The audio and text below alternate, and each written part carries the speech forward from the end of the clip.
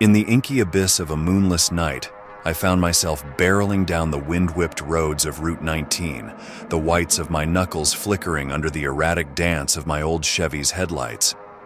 The radio spat static, mingling with the distant roll of thunder as I contemplated the tedium of the long drive ahead. That's when I saw her, a shadowy figure at the roadside, thumb jabbed towards the pregnant clouds. Against better judgment born of countless ghost stories whispered in dimly lit bars, I pulled over. The door creaked open and she slid in, a wisp of cold air curling around her like a secret. Her face was obscured beneath a dark hood, and her voice, when she spoke, weaved through the cramped interior. "Thanks for stopping. I've been waiting a long time." "Rough night for it," I managed, eyes fixed on the road. The storm was brewing close now. The air tasted of rain and warnings. She chuckled, a sound like wind chimes in a gale. "Life is a rough night," she paused. "Let me make it interesting. I'll tell you a riddle, and if you guess it, I'll tell another." Humoring her seemed better than a long silence, so I nodded. "What has keys but can't open locks?" Her voice was playful. "Piano," I answered automatically, focusing on the road as the first drops of rain began to pelt the windshield. "Very good," she whispered, almost impressed. "Now, what gets sharper the more you use it?" "Your mind," I said, the road ahead blurring as the rain intensified. "Yes, you're quite good at this," she murmured, shifting in her seat. "Now, a harder one. I speak without a mouth and hear without ears. I have no body, but I come alive with wind. What am I?" "An echo," I replied, my voice strained as lightning forked violently across the sky. A smile crept into her voice. "Indeed. Now tell me, what demands an answer but asks no question?" I hesitated, my mind grappling with the riddle. Phony," I concluded, feeling the unisi knot tighter with the storm's crescendo. "Right again," she said, her tone darkening. "I see the wheels turning in your head, driver. How about this?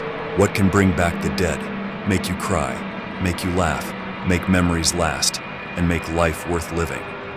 I swallowed hard, the road nearly invisible now under the torrent. "Photographs," I said, a shiver crawling down my spine. "Correct," she sighed. "You know, you're quite exposed under the gaze of a lens. Have you ever regretted a photo taken?" Her question hung heavily in the air, mingling with a sense of dread that clung to my sweaty skin. "Why do you ask?" I questioned, my voice barely above a whisper. "Just curious," she said, the sound of her voice slicing through the cabin. "Everyone has something they wish remained hidden, even you, driver." My heart thudded painfully against my chest. "What do you want from me?" I demanded, the panic rising like bile. "Just one last riddle," she promised, her voice smooth as silk. "I am not alive, but I grow. I don't have lungs, but I need air. I don't have a mouth, but water kills me. What am I?" My mind raced, the answer lurking in the shadows of my consciousness. "Fire," I breathed out, the realization dawning with a terrifying clarity. "Exactly," she whispered triumphantly. "And like fire, secrets have a way of spreading, of consuming everything, even the darkest ones you carry."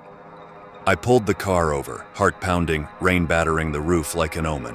Turning to face her, I found her seat empty, the door never having opened. Cold dread settled in my stomach as I realized her riddles had unearthed the memories I'd buried deep, the fire that night, the lives lost, the truth I'd kept hidden. As the storm cleared and the road beckoned forward, the silence in the car screamed louder than any confession.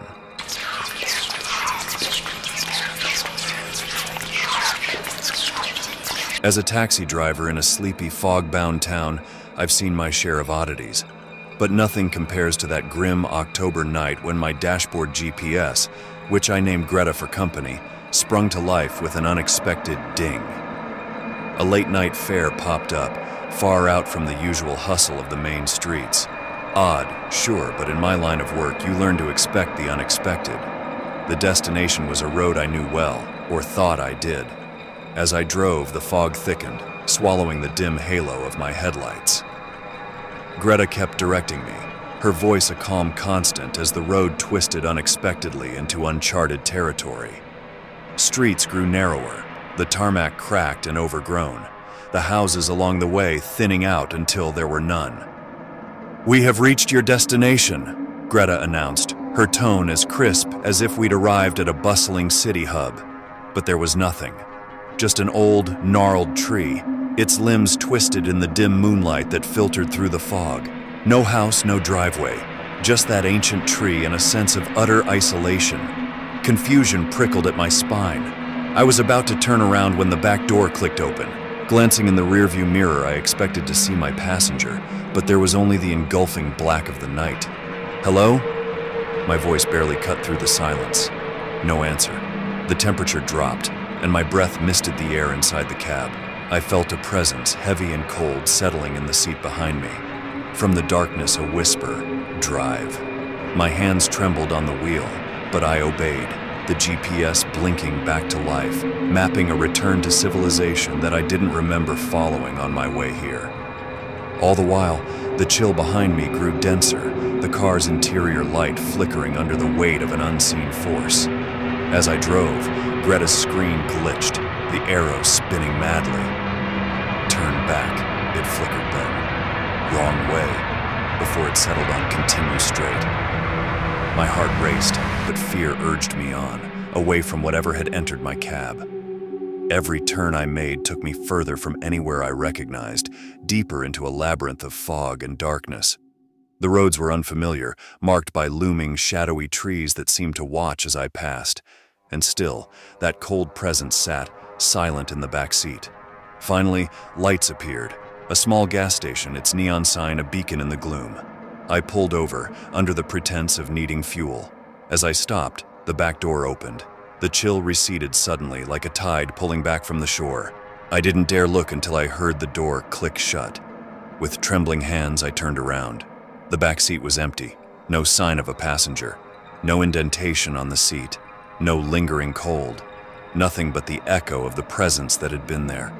I stepped out, my legs shaky, and approached the attendant who was locking up for the night. I must have looked a fright because he took a step back. "You all right, bud?" he asked. I think I got lost," I managed. "The GPS took me somewhere strange." He frowned, peering into my car as if half expecting to see someone or something inside. "You gotta be careful around here.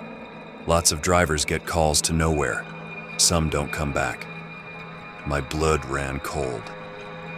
"What happens to them?" I asked, voice barely a whisper. "Some say they end up like the calls, nowhere. Vanish without a trace."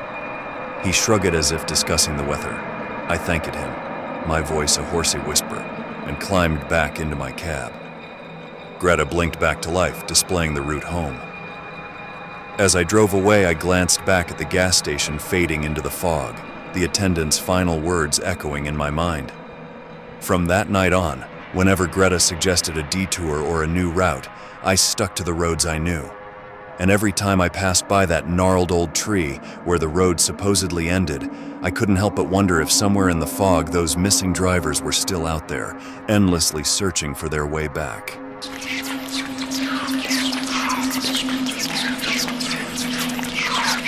As a taxi driver working the night shift, I'd grown accustomed to the peculiarities of the city after dark.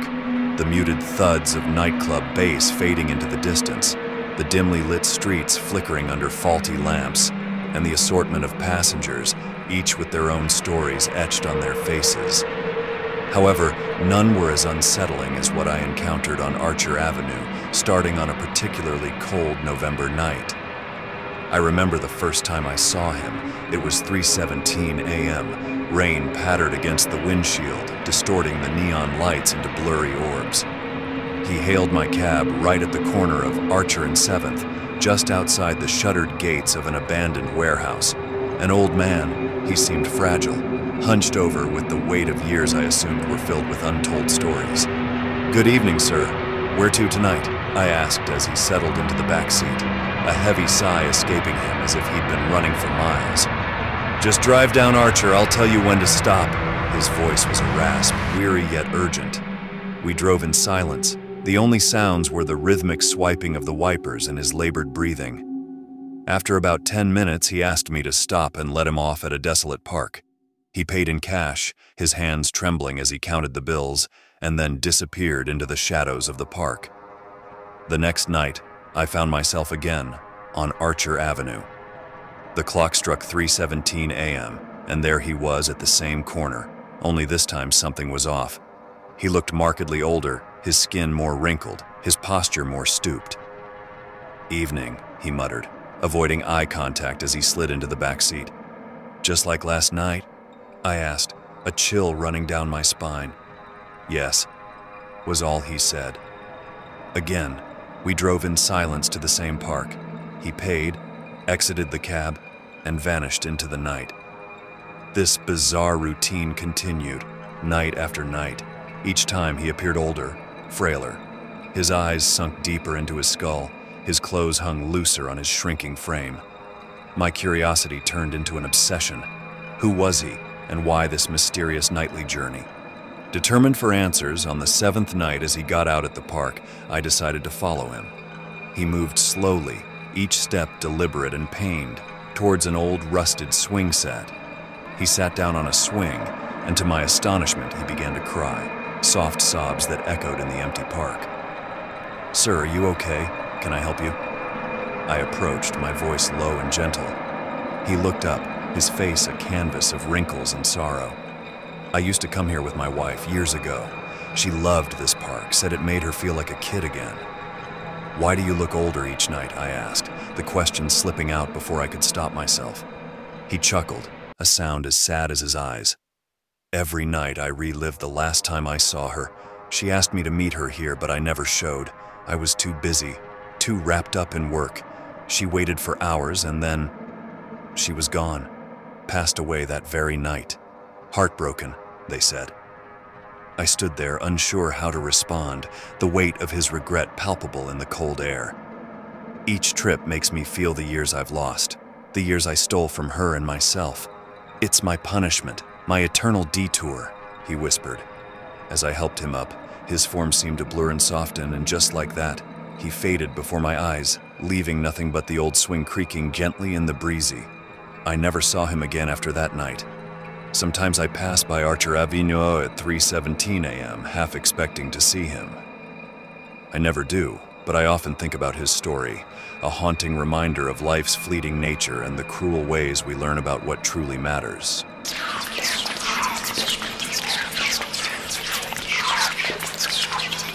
In the creeping hours of night, when the world whispered secrets through the rustling of leaves and the distant hoot of an owl, I sat glued to the fraying upholstery of my worn truck seat.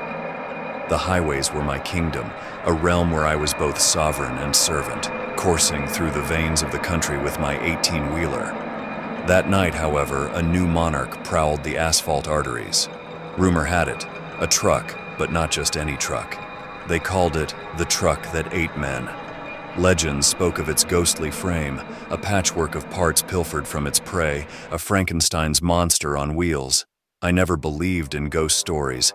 Yet, as the radio buzzed with static, an eerie unease settled over me like fog over a marsh. The frequency crackled alive. "Attention all drivers," a voice garbled through the static, its urgency slicing through the night. "Avoid Route 47, reports of an unidentified vehicle causing disappearances. Last seen on..."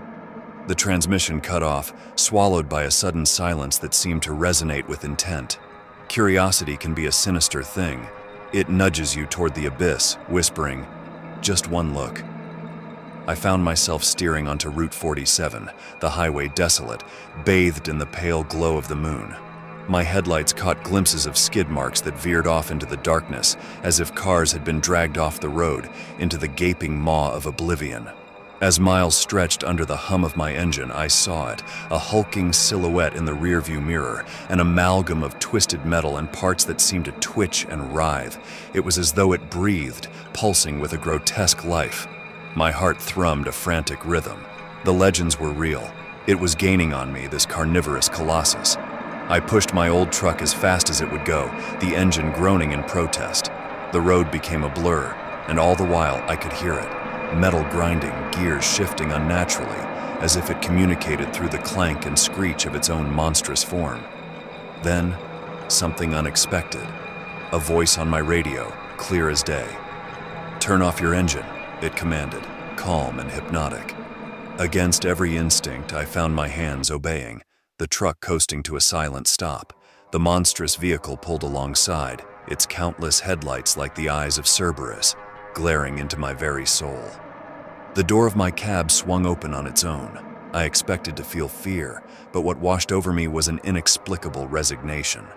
I stepped out, not driven by my own volition, but drawn by the insidious force of the beast. As I approached, the patchwork truck opened like a jagged maw, revealing a cavernous interior lit by a sickly light. Inside, it wasn't horror that greeted me, but wonder, a grotesque gallery of lost souls. Men, their bodies fused with the truck, greeted me not with cries for help, but with smiles of eerie contentment. "Join us," they murmured, "become part of something greater." The truck was not devouring. It was assimilating, creating a tapestry of flesh and steel, each person a thread stronger than the last. I felt my feet lift off the ground, an invisible force pulling me into the heart of the metal behemoth. As I melded into its essence, my last human thought was not of escape, but of revelation. The truck did not prey on us. It liberated us from our solitary roads. We became part of a legion, no longer alone, forever part of the endless highway. My voice joins the chorus now, calling out to the lone wanderers of the night. Come, find solace in the unity of the truck that ate men. And with each new soul, we grow, our broadcast endless, our journey everlasting.